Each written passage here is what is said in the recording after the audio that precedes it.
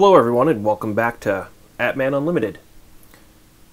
We're going to be at the bench again today, and today we are going to review the workings of an MP10 Renishaw probe. Originally I was going to make this a disassembly video, but as you can see we're already torn to bits and we're going to make this an assembly video. The probe was just absolutely soaked in oil and it was oozing everywhere every time I cleaned it. So rather than do the video covered in oil, I took it apart and cleaned it all up. And let's review all the pieces, parts first, and then if you're not interested in how it gets assembled, you can just kind of get an idea of what's in this thing, and then we'll assemble it all together. So we'll start down here. So this side's the business end, and then we'll move our way up to the machine mount side. And this one, of course, I'm using a 40 taper for my machine. So to start with, you have a stylus, and there are all different types, styles, shapes, sizes, materials. You know, styluses can be unlimited. So this one is a long reach ruby stylus. That's one that came with it, and that's actually the one I wanted, so I kind of lucked out. If you recall, this was an eBay find. I don't think there's anything wrong with this stylus. It looks good. So we're going to put it on and then we'll go and calibrate it on the machine. So you got your stylus. Now the next major part of the probe is the actual sensing switch. So this part here actually contains the switch contacts, and these little two electrodes on the back side are the contact for the switch. If you put an ohm meter across these, you can see it open and close as you push on it. It's normally closed, and then it opens as you push on it. So if you wanted to, you could try to find just this part on eBay and then machine your own mount for it and hook this up, and you could have a nice high quality professional grade probe at a probably reasonable price. So I saw a lot of 3 of these on eBay last year. They went for $100. So you can get these pretty cheap if you look hard enough. I don't know what the MSRP on these is new. I'm going to be looking for one myself. This one's got a little ding in it. Doesn't affect the operation, and it's perfectly fine. But if I can get one at a good price, I'll certainly buy one. So on this side, I've got this disassembled already. There are 2 diaphragms, and this is a really good design. I have no complaints about any of the design or quality from Renishaw at all. I know they charge a lot, but you're definitely getting a lot of machine work for your money. I mean, the machine work in this one part alone is pretty intricate. So they use a double diaphragm. The inner diaphragm is not user replaceable, so they suggest sending this back if this inner diaphragm were to break, and it's good, so we don't have to send it back. And then there's an outer diaphragm that protects, and this one is user replaceable. So if you tear this one, you can replace this, and then it is retained by this small little retaining nut. On the back side we have an O-ring groove, and then we also have this little nut. Now this is important because this one controls the spring tension inside of this guy. So when your stylus is screwed on, there's a spec that says how much weight it should take to deflect, or how much force it should take to deflect the stylus. Now what you can do is you can just set this on your counter and then just hang that amount of weight to equal the force off of it, and then see if it trips the probe. If it doesn't trip, you can loosen this up. If it trips too soon, you can tighten this up, and that's how you can set your spring tension, just by hanging a little weight on this and using gravity to provide your a constant force. And then with the extended stylus, you actually lower the the force gets lowered because the lever arm is longer. But they don't recommend adjusting the force for the longer stylus. So that's what that guy does. So then in the middle, we've got the body of the probe, and this contains two things. One, it contains the battery, so the battery goes in that big hole in the middle there. And then it also contains the electronics. So there's the electronics for the probe. I can see two circuit boards. I don't know if there's a third one.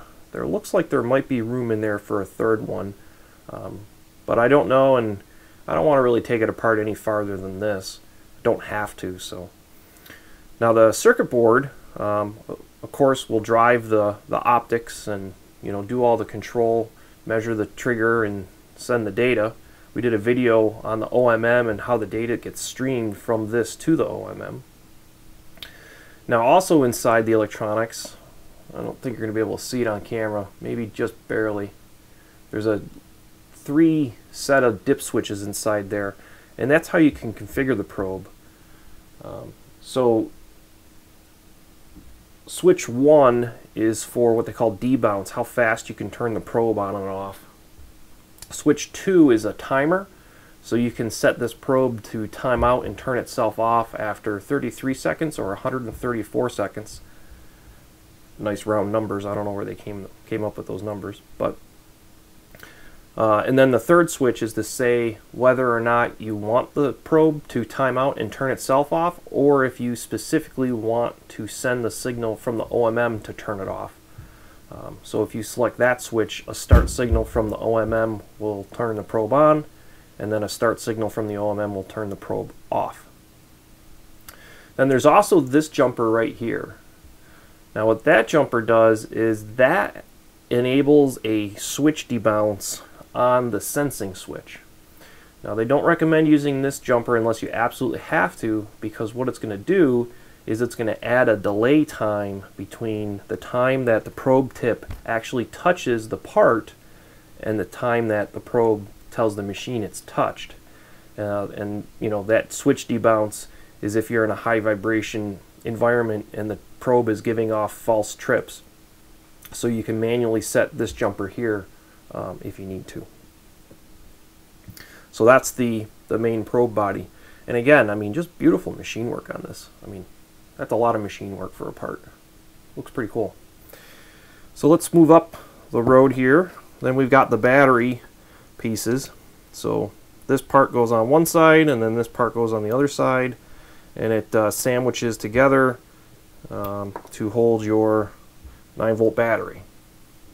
So that's pretty self-explanatory. There are 2 O-rings to go on that, and they are both identical. They put these little weird nubs on there to retain the O-ring. I don't know if I necessarily like that, but it works. It just means that this is a proprietary O-ring now, and you have to order it from Renishaw. Then these are the screws that hold the battery together. These are little tiny O-rings. So they put these little tiny O-rings in the holes to retain the screws in the battery holder. So these screws get retained by those tiny O-rings. That's a pretty nice feature, so the screws don't fall out when you're changing the battery. Then moving up, we've got the first mounting plate. Now this plate mounts to the body like so. And there's 2 options for this. You can either mount it flush like this, and that's what probably the majority of people do. And then the second option is you can put an 8mm ball in here. So there's a cup here and a cup here, and then that ball will generate a very tiny gap here. And then what you can do is you can have angular adjustment on the probe. Now when it's mounted like this, you still have an adjustment, you just have the XY adjustment on the probe to center it in your spindle. Now the angular adjustment on the probe may or may not be critical for you. There's 2 reasons to adjust for the angular error. If you recall my spindle video, when I did the spindle runout video, my spindle has 0 runout at the gauge line, but it has a thou runout 12 inches down. And the reason for that is the taper bore is not perfectly in line with the axes of rotation. So in my case, if I put a ball in there, I could angle this probe, and as long as the probe goes in the spindle the exact same way every time, which it should because of these drive dogs, I can comp out that angular error so that even though I have a slight angular error in my spindle, the probe will be perfectly straight, and then I can offset it so that it will be perfectly straight and perfectly center. Now, why would you need to do that? 2 reasons. If you're probing a diameter of a bore that's really deep and it's really close to the diameter of your probe tip, if you have some angular error as your probe tip goes in, the shaft of the probe could contact the wall of your bore. So you need to make sure that the probe is perfectly straight and will go in the bore straight. The other reason is, in my case, because I have that angular error, if you change the probe tip to a shorter probe and you're just using the XY centering screws, when you change the length of this, you either need to do a probe tip cal, and your machine is going to have to be able to cal out probe tip offsets, or you're going to have to readjust your XY centering every time you change your probe tip. If you compensate out for that error, theoretically, if you get it perfect, you can change the probe tip without having to readjust anything, and your probe cal should be spot on, theoretically. So those are the 2 reasons you'd want to use that angular cal. I am not going to do so. Just centering is good enough for me, and I only have 1 stylus, so that's good enough for me, and I don't see a need for all my use cases yet of having to change my stylus at all. So then the last piece is, how we actually physically connect to the machine. So they have different size tapers and HSKs and all kinds of different back ends to accommodate the different types of tooling systems. And then this piece here basically interfaces with this, and then you get a cone in the center. And that's what these 2 big set screws are for. So these 2 set screws come in here. So the procedure is that you first put this in here like that. Then you very loosely insert these screws so they're just touching and holding this piece flush with this face. Then this piece has the 4 set screws around it, and those set screws push on this lip. Okay? And then if you look at this piece, this can slide. Okay? So by tightening and loosening these 4 set screws, that is how you get that XY adjustment on the probe to adjust, for any run out or error in your spindle, so that your probe is concentric and always in the same spot. So that is pretty much all the pieces parts of a MP10 Renishaw probe. Now the newer probes are very similar in design, very similar in function, almost identical in function. They're just newer pieces parts. So I'm going to put this back together now, and you can choose to watch or you can bail. It's up to you on what you need to get out of the video. One thing that you're going to need to assemble the probe is you're going to need some lubricant. Now I'm specifically using some Crystal Lube MCG 11 111. The only reason why I'm using this is I have it in stock. It's pretty pricey lubricant, but it's really good for O-ring lubes. It's also oxygen compatible, so in case you plan on operating your probe in an all oxygen environment, you'll be safe. That was a joke. Alright, so I'm just going to put a little tiny bit of lube on the O-ring, and we'll put the nose of the probe back on first. You only need a little bit, and then we'll put this O-ring in. Now anytime you work with O-rings, a lot of people will use dental picks or brass hooks or whatever. To get an O-ring out, you just have to pinch it and it will come out You know, it's that easy. You don't need to go digging for gold to get an O-ring out. What you end up doing is you end up scratching the O-ring groove. I'm just going to put a little lube on the inside of the bore here. You end up scratching the O-ring groove and making a leak path. So, you know, don't do that. Now when assembling this, there are two spring terminals here, one here and one here. You want to make sure that you line up the probe terminals with those spring points. So we're going to put this together like this. Then we'll also line up the screw holes, and then it just pushes together. Just like that. And then there's 3 Allen keys with lock washers that go in here. Now if you download the Renishaw manuals and you look at the manuals, they will give you the exact torque specs to tighten these screws to. I think it's like 2 or 3 foot-pounds. Don't quote me on that though.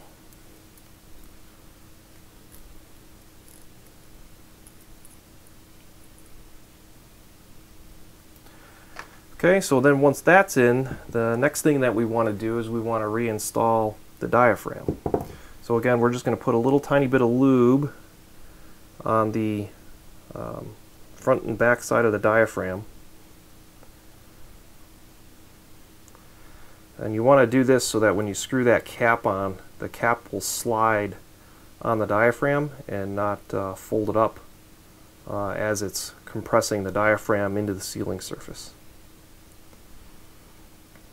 Okay, so then once we got lube on the diaphragm, then we'll stretch it over, and it goes over this center section here first, like that, and then it seats in there just like that, and then this part threads on. Whoa, hands are slippery now. I'm just going to put a little bit of lube on the threads on this guy, because this one's aluminum on aluminum. Okay, so then you just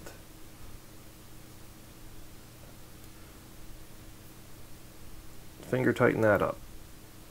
Okay, so now the front end of the probe is back assembled, and we've got our main sealing surface on there. So now the next thing I'm going to do is I'm going to reinstall this piece, the mounting plate. Now to do this, you're going to need a little bit of a stubby Allen wrench. So this is the Allen wrench you can get from Renishaw. This is a standard Allen wrench. You can see that the Renishaw version is a little bit shorter, and I'll show you why. So this guy goes on like so.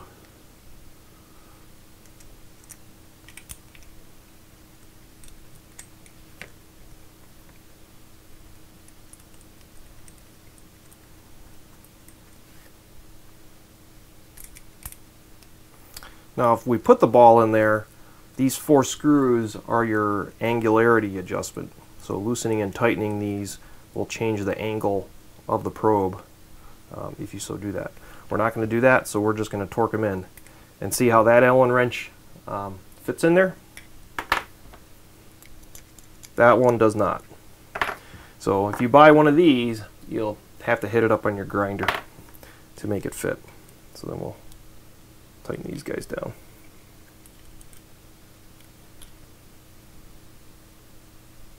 Okay, so now all we have left to do is attach our spindle taper. Now this one's a little bit tough.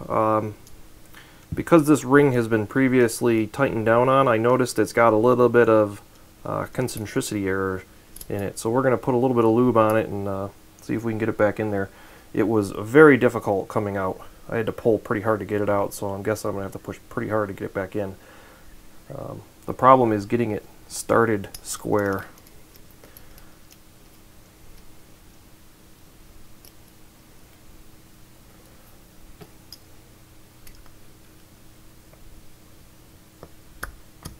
There we go. Okay. Now you can see, without those screws in there, we've got quite a bit of movement, you know, in the XY.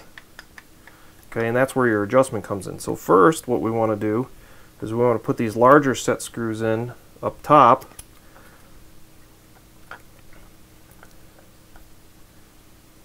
Okay,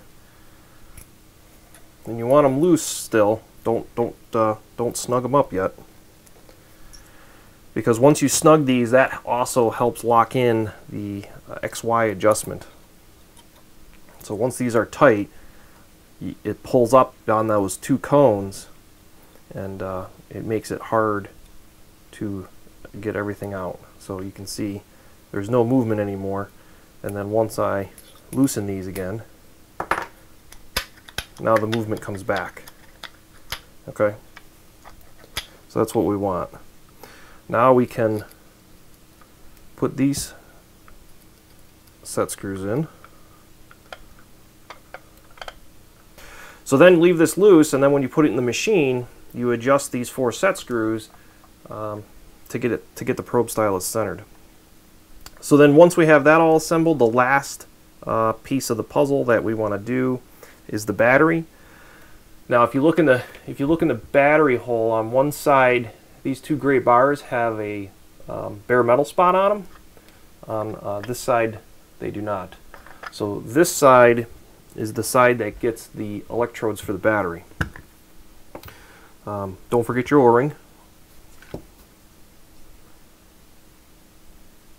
Now these O-rings worked remarkably well. There was really no oil past the O-rings. All the oil was in all the gaps and grooves and threads of all the screws until the O-ring. So these O-rings did seal very well. There was no oil inside. Now this O-ring is not symmetrical, so you got to put it in, and there's 4 little holes in there. Click in the center screen for you. And you just put this in here, and then just press the little plugs in the holes, and then the O-ring should sit nicely in the groove with those plugs in the holes. Okay. So then we can put this on the side with the metal tabs. Okay. And then there is 1 retaining screw that goes in. Darn it. Goes in right there, and that retains the back side of the battery while you put the battery in.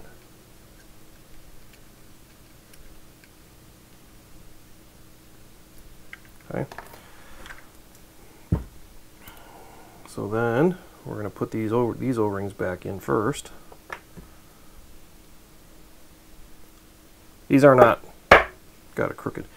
These are not sealing O-rings, so they really don't need any lube. You can put lube on them if you want, but they are not sealing O-rings. They make no seal whatsoever. All they are there for, actually, you know what, easier way to do this? All they are there for is to retain these screws for you so they don't fall out while you're changing the battery.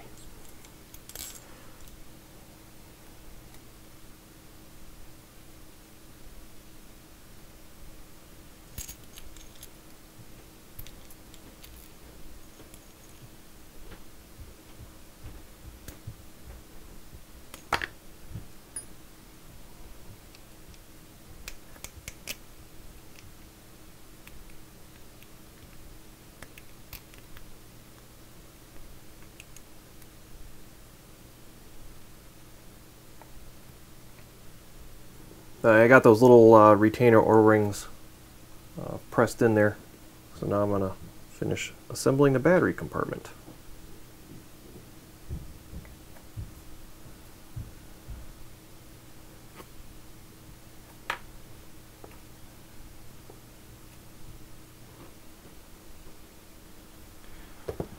So then there's a picture here on how to insert the battery, and then also what they did is inside the battery bay, one of the holes is larger than the other for the 9 volt, so it's pretty obvious on which way to put the battery in.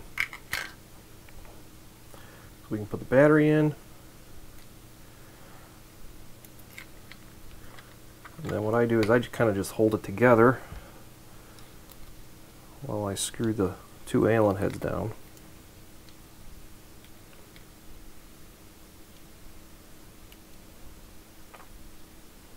Now these two screws engage with this side and the clamps it together and seals those two O-rings. So that's pretty much it. And then when you're all done, you take your stylus and you can screw your stylus on. And then I think I had a smaller, I just used an Allen key and put it in the hole. I put my smaller Allen away. Just put, you know, a rod or an Allen key in there just to torque the stylus a little bit. You don't need to, you know, reef on it. You know, you don't want to twist up the switch mechanism in there. You just want to just snug it just a little bit past, you know, finger tight without a tool. And then there you have it. There's your Renishaw MP10 fully assembled. If you want to know how to disassemble it, watch the video backwards. So thank you for watching. What we've got coming up, I have been working hard.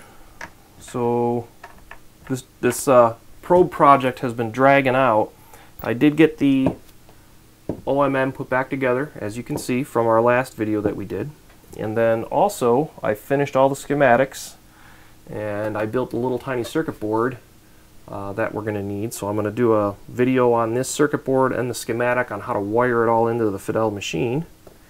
And then I also needed a way to mount this. So I machined this piece here, which is just a piece of bar stock that I took a chunk out of, and then the probe, you know, bolts onto that piece there.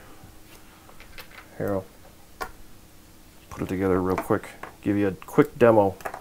So I've got a video coming up on machining of these parts. So those who like to watch machining will get a little bit of machining. I know we haven't done videos on machining in a while. Okay, so then that bolts like that, and then we made this part here, and then this slides in there like that, and now I can, you know, aim the probe, bolt it to the top of the machine cabinet, and all is good. So I got a video coming up on the machining of this, and then the schematics and circuitry of this, and then we finally got all the parts done to put this thing in the machine, finally. This has been kind of dragging on. So in any event, thank you for watching. I hope you enjoyed the MP10 assembly video, and we'll see you on the next one.